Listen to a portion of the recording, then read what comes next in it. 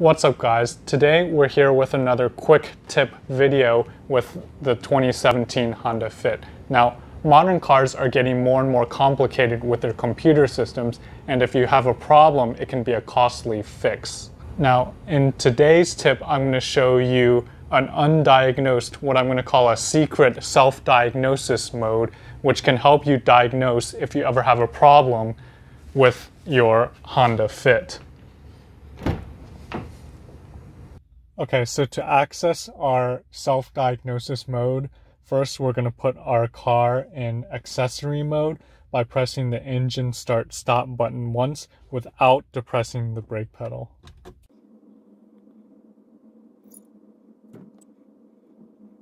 Okay, so now our menu has come up, and to enter the self-diagnosis mode, we're going to hold the power button, the CD eject button, and the home button all at once.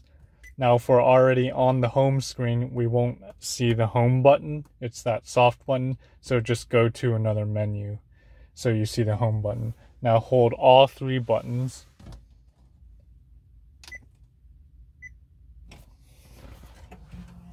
And now we're in the self-diagnosis mode.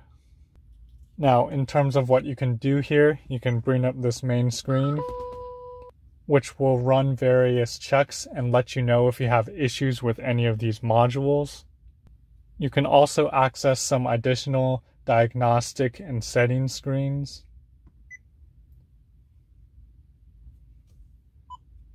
For example, you can set your rear camera guidelines, which I have a tutorial on that I'll link to somewhere. So that's basically it. You guys can go in here and play around. Now, one note, this is only for the 2015 to 2017 model year Fits.